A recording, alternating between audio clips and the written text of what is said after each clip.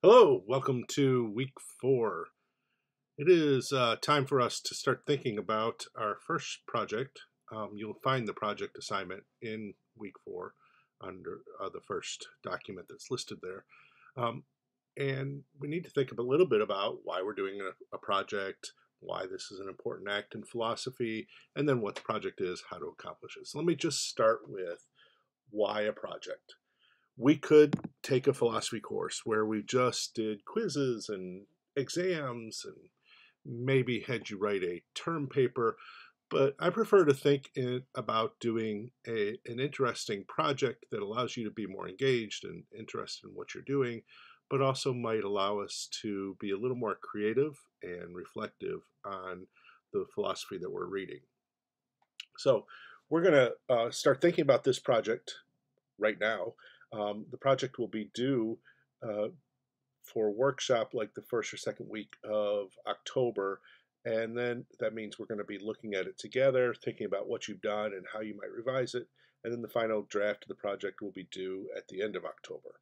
So let's take a look at the assignment. I was told when I first started doing PowerPoints a long time ago that you shouldn't put a whole lot of words on a screen. Well, here we are. This is our project for the class. So there's a whole lot of words here on the screen, but really I'm just showing you what's already posted in our weekly work on Moodle. This is project number 1, sharing philosophy. Now I know you can read this, but it is a lot of words. So I thought I'd read it to you, and then we would talk about some of the elements here, and then break down those elements a little further on other slides. So here goes. There is a mode of philosophy that takes as its primary function the sharing of philosophy. That is, there are a number of philosophers who read, study, and write about philosophy with the sole goal of learning and sharing what other philosophers have said. Now, clearly, those philosophers have their own ideas and particular interests, but they largely just use those ideas to help focus their study and teaching of philosophy. And this happens, I'll just stop here for a second. This happens in multiple ways. It happens in reference materials that people create for philosophy. Our textbook is a form of that. It happens with philosophers who just kind of repeat what previous arguments were and then apply them to the modern day. It happens. My dissertation advisor, uh, one of my most influential professors that I've ever had, was a philosopher who took other people's philosophies and he kind of blended them together to create something new out of just those core arguments. What we're going to do is do something similar to this. For our first major assignment for the course, we are going to practice that study and sharing kind of philosophy. In order to do this assignment, you will select a philosophy, select an audience, and then reinvent that philosophy for that audience. So the idea here is that you're going to use one of our texts that we've had this semester, and you're going to create something out of that text. You're going to reinvent it for a different audience. Your first task is going to be to select one of the following texts from our class: Hooks's Will to Learn, Ryle's Descartes Myths, Ponti's Man Seen from the Outside, Ansel Dua's La Consciència de la Mestiza, Antony's No Good Reason, Buchek's When is Faith Rational, and Buber's I and Thou. We haven't gotten to a couple of those texts yet, but we will get there before this assignment is due. You'll notice that I haven't included Plato or Descartes or Frederick Douglass, and that's because in the past, when I've done this assignment, most people picked those 3 texts because those were the most obvious. Those are the ones that are most frequently written about. Those are the ones that people really know a lot about. And the other ones that people would pick would be ones we're going to read this week, which is Pascal and the 5 Wagers, Aquinas' 5 Wagers. So I selected these texts because they are less frequently written about than the others we have read, and are therefore more in need of reinterpretation for audiences. If none of these texts floats your boat, you can select another text from our Norton textbook, but you must clear that text with me before you use it. You may also use the other texts we've read as you develop your project. In fact, some of these texts may require you to write about more common texts as you discuss the text you have chosen. For instance, you can't talk about Ryle's Descartes myth without talking about Descartes.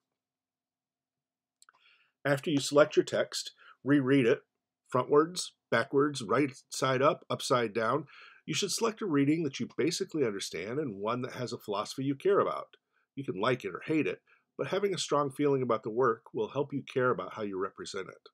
Get to know the philosophy deeply, not in a Sparks Notes way, but in a way that the expert gets to know a garden or a car engine. Examine it, dig deep, take it apart, put it back together, learn how it works. Then, after you get to know the philosophy, I want you to consider an audience with whom you'd like to share it. Who needs to know it? Why do they need to know it? What seems most important for them to learn about it? How will they best learn? How will they react to it? Your audience should be specific and limited. You should know things about them, about the audience, and you should be able to have contact with them. In other words, don't pick the Democratic Party and Joe Biden, because you would never talk to them. It's too big, it's too wide, at least at this point in your academic career. So just pick an audience that you know you could contact, or that you know would be interested in what you have to say. After you figure out your audience, consider what you want to say about the philosophy to your chosen audience. What seems important to you in your experience, and your audience in their experiences? What have you seen in this philosophy that others might not see? What does your audience need you to show them? Why are you the person to reveal this philosophy to your audience? What will you add to the philosophy itself? After you figure this stuff out, develop an argument, claim, thesis, so that you can point it to exactly what you want to say in your project. Finally, after you have your philosophy and your audience, and you know what you want to say, you'll then need to figure out how you will share the philosophy. What mode of sharing will help your audience understand the philosophy in the way that you want them to understand it? Will they read an essay? Will a documentary film help them? Should you write a series of blogs, create a game, write a dialogue, build a website? How will you mix your way of sharing things with your audience's needs and the philosopher's ideas to create a moment of sharing? Ultimately, this assignment is about the choices you make as a philosopher, writer, and creator. You must create this project aware of those choices and be able to justify those choices both by the work you produce and how you explain your choices to others. So, people like to have a clear set of guidelines of what you need to do. Here they are. In order to do this assignment, you will need to meet the following requirements with the understanding that you'll be graded on these requirements. First, show that you have a deep understanding of one of our readings through your reinvention of that reading in a new medium. 2, create your work for a specific audience within a specific genre. 3, present work that shows effort, care, and academic integrity. You may not use AI, ChatGPT, etc., or other sources of work or other sources to do your work for you. Students who are suspected of you having used uncited sources or AI will be required to meet with me to discuss their work, or they risk receiving a failing grade on the project. The work in your project should be carefully done, fully cited, clearly presented, and be equivalent to the work one would put into a 5-page college-level paper. And let me just stop there for a couple things, because there's a couple things going on in that requirement. First, you got to do college-level work here. You got to do serious work where you're really considering this material and presenting something that has some substance. So if you think about what you would do for a 5-page college paper, well, this work has to be equivalent to that. But then second, you cannot use other devices to create this work for you. This must be yours, and you must be able to justify it as yours. In the past couple of years, I've gotten into the practice of, if I suspect a student has used AI, or if I suspect that they've plagiarized or they've had somebody else do their work, then we will have a conference. We will talk about it, and I will ask you questions just to make sure you've done the work. So you've got to make sure this work is original to you. Number 4, be able to justify and explain your choices in a post-assignment reflection. That will be coming to you later. The reflection will be worth 20% of the overall project grade.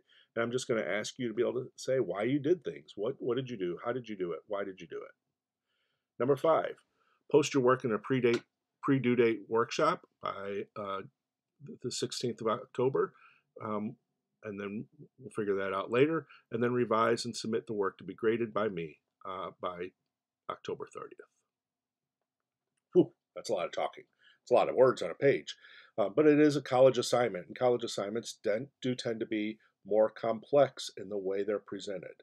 Now, you may have done English 131. You may have done some other courses where you've had to do complex assignments, or maybe not. Maybe this is your first complex college writing assignment or college creation assignment. That's okay. I'm not stressed out. I don't want perfection, and I don't want you to be able to do a doctoral dissertation right now. I want you to do an interesting project that you show that you're engaged in. Let's think about a little bit how that will happen. So this is a little bit of a sloppy slide. I was playing with slides today trying to get them done, but I just decided to go with what I had rather than trying to figure it out a little bit more. So here it is. Your core assignment. For your first major writing assignment of the course, we're going to practice and study and sharing kind of philosophy. I don't know what happened to the words there. In order to do this assignment, you're going to select a philosophy, select an audience, and then reinvent that philosophy for the audience. So this is just reviewing what we just looked at. You must pick one of these texts. Now, what do you do? After you've picked one of these texts, after you've figured out what you want to, that this is the text you want to work on, what will you do? Well, over here on the left-hand side of the screen, you will select your text. You will build an understanding and analysis of that text. You will figure out your audience. You will figure out what you want to say, your argument, and then you'll figure out the genre that you're going to write in. Those are the things you must do in this assignment. That's how you will plan what you're doing. It's laid out right there. Text selection, understanding and analysis of the text, the audience you're writing for, the argument you're going to create, and your genre that you're going to write in. And then that moves over to what you're going to be graded on. You're going to be graded on how you reinvent the philosophy. You're going to be graded on whether or not you write for an audience, a specific audience, whether or not you write in a genre and you know what you're doing with that. It doesn't mean you have to be perfect in that genre, but it does mean that you've made a choice. You're going to be graded on your originality and your integrity. You're going to be graded on how you justify the choices you make and your workshop and revision. It doesn't really work as a rubric, and I don't like grading according to rubrics, but those are the things that you need to accomplish in order to get a good grade on this. Let me just say, as far as grading goes, I want everybody to get an A. As long as you are genuinely dealing with the basic assignment here and you're following the basic guidelines, there is no reason you shouldn't get an A. It's when people get stressed out or when they put it off or when they don't focus on what they're trying to do and then they let other things take over their work, that's when people don't get an A. It's all about you being involved in your own reading, thinking, and writing. We know what you got to do now. We know what you're going to be graded on. Let's think a little bit more about who you might write for, how you might write it, and what kind of genre you might pick. So I just did some random brainstorming here. First, let me explain the images. The first is Beyonce's song "Freedom," and that might be, in a way, a type of reinvention of Frederick Douglass's Life of Frederick Douglass, where he talks about the ways that a slave freed their mind. The second comes from The Good Place, and it's the character, what is his name, Chibi, I think, presenting ethics through Socrates and Plato and Aristotle. So the cave reading that we did. And then the cartoon on the bottom right is Descartes, reinvented for modern philosophy 2.0. As you're thinking about this, I want you thinking about who you're writing for and how who you're writing for will affect what you write. So let's say you want to write for a college group, the Young Republicans, or the anime club here on campus. Or let's say you wanted to write for non-philosophy students to explain philosophy to them, or for your church members, or for anorexic teen girls, just to get really specific, or for kindergartners or union members who are out on strike right now, or for your job coworkers or for your academic peers, you need to select an audience, a specific audience to whom you have access, to whom you want to write. And think about, as you picked one of those different audiences up there, the philosophy that you picked would change. If you were trying to present uh, Descartes' uh, ideas about how he justifies his own existence, if you're talking to young Republicans, it's going to be very different than if you were talking to kindergartners. Now, how will you pick this, or what will you do with this? Well, you'll put it into a particular type of writing, and this little bullet list here is just part of what you could do. There are many, many options here. You could write a comic book. You could create blog entries. You could create a podcast, a documentary, a TED Talk, create a video game or the plans for a video game, do 3 different TikToks, write a detailed lesson plan, write an academic essay, write a song, create a sermon. It doesn't matter to me what genre you pick. You just need to create a genre that is meaningful to you and meaningful to your audience, and that allows you to cover the philosophy.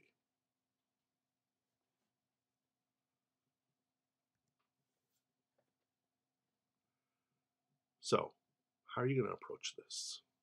Well, the first thing I would do is review that list of readings. Which one has appealed to you? And if you're somebody who has not yet started reading for this class, which is the case for a few people, maybe do some reading. Read one of the assignments and see what you would do with it. So first you need to do some reading and some thinking about the reading. You need to really start to pull it apart and build a mastery over it. One of the things we don't often ask students to do is to build this kind of mastery. Sometimes we just let them go and write things without really considering why it's meaningful. I want you to have some kind of mastery over this text you pick, and then figure out, so that you can figure out why it's important for an audience, and how it's important in a genre, and what you can say with it. After you've done that reading and thinking and planning for creating a project, then create. Create something that is meaningful to you and to your audience. In my English 131 courses, I teach English 131, as you know, and in my English 131 courses, students often get approach the class like, say, a junior in high school or a senior in high school, where they just do the work because somebody told them to do the work, or they just pretend to do the work because somebody told them to do the work. That is not the case with a philosophy project. It's not the case for an English 131 project either. But I want you to make sure you are engaged meaningfully with this project, because if you're not, your work will show it. So after you've done your reading and your thinking and your planning, it's time to create. Create something that's powerful and meaningful for you. Create something that you care about. And then after you've created this, it's not like you're creating brain surgery here, and that anybody's going to die when you create something. After you've created your project, we're going to share it and get feedback from other people in the class who are also creating projects. We're going to think about how these projects are working as a public document created for an audience. And we're going to then think about how it affects that audience, or how it might affect them differently. These are all things that philosophers do. They read and study. They create. They read and study and break things apart and figure out what they want to do with them. They create, and then they share and think about their ideas and how it affects others. And then they reflect and they revise. They take what they've done and they develop it further for the audience that they want. You're going to engage in that process in this assignment. And for me, that process is the most important thing about this assignment.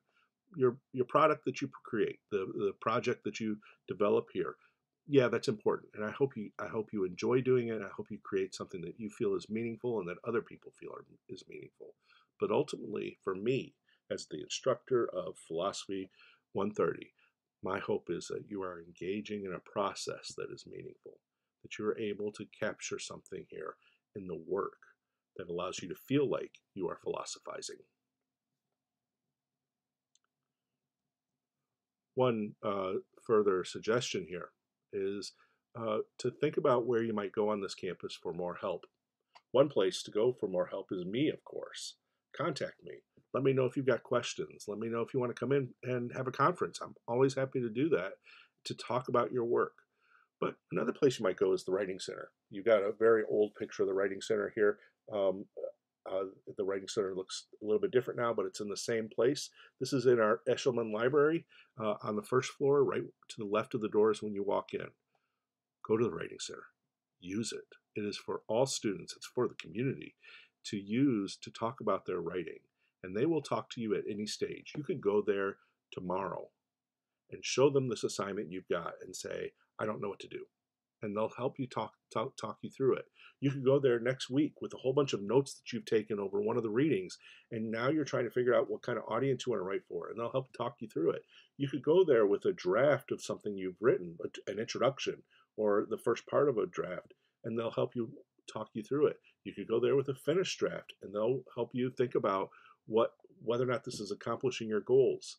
The Writing Center is a really wonderful space on this campus, and it will help you out a lot. I recommend highly that you use it. You can see the information for the Writing Center there on your screen. This could be a fun project. It could be an interesting project. It could also be a really painful project if you don't get started until October 15th. Get started now. Think about what you want to do. And we'll be using the class time in the next couple weeks to talk about this project more. Let me know if you have any questions. Have a great time on this project. See you on Moodle.